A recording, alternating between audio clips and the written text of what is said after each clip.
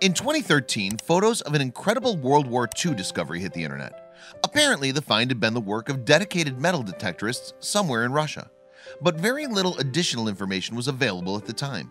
In 2017, however, a video of the unearthing emerged on YouTube, and it provided fascinating insight into the entire event.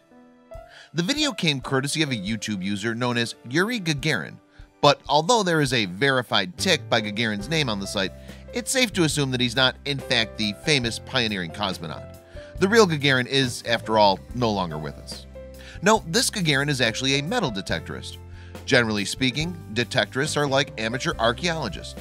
Indeed, they're on the search for artifacts from history and can spend a lot of their spare time looking for them. But some professionals don't think very highly of them at all. In fact, Connecticut state archaeologist Brian Jones told the New York Times in 2017 that detectorists are really just looting. This was because, he argued, a detectorist could take an artifact from a location without considering the significance of its context. Still, not everyone agrees, and detectorists have been known to join forces with archaeologists. For Gagarin's part, he explained his intentions on YouTube. "We are the official search party," he wrote. "We're engaged in the search and burial of the Red Army soldiers who disappeared during the Second World War." He also added that he's strictly an amateur and not doing this for any financial incentives. Gagarin went on to state his ultimate goal with his hobby too. "We're looking for fighters and perpetuating the memory of their exploits," he said. He further stated that if he discovered any deceased Army soldiers, he and his group would do their best to find out who they were and have them reburied more respectfully. In this particular instance, however, it wasn't the body of a Red Army soldier that someone apparently discovered, and it was unclear exactly when and where this find was supposed to have been unearthed. In the caption to the video, uploaded in November 2017, Gagarin simply said that the clip was recorded by a comrade and that the film had only just been retrieved. The clip starts with a pair of hands digging in the dirt. They could be in a forest or a wood, but wherever they are, it's certainly very dirty.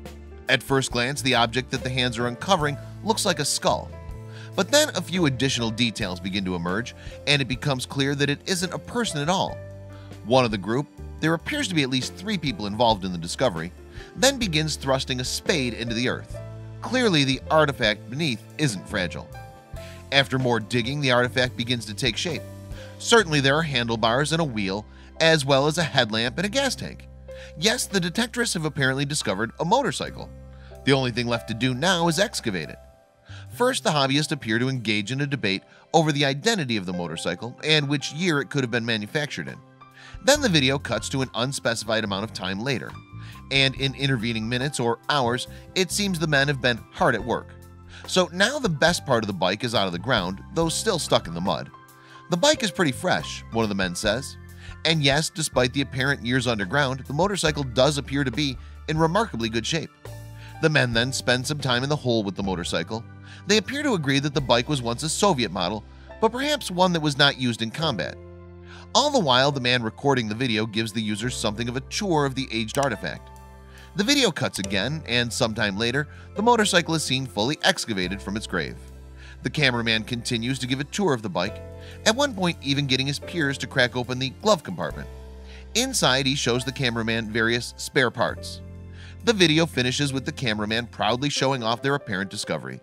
A voiceover tells us that the bike they have here is a DKW Luxus 300. It is a very rare and unique find, according to the person talking.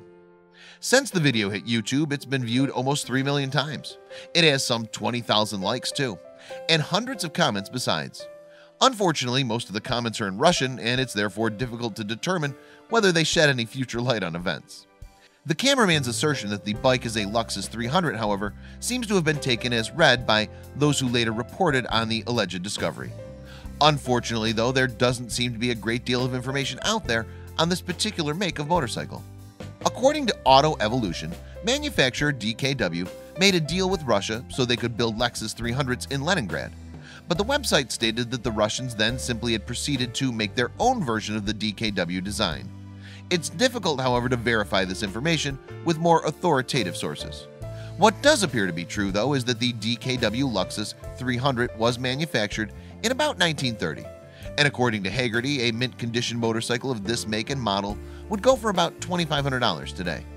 It's fair to say, mind you, that the one that came out of the ground in this video is not in mint condition. Back on YouTube, Yuri Gagarin continues to upload videos of his group's finds. There are only 4 more of his videos more popular than this one, however.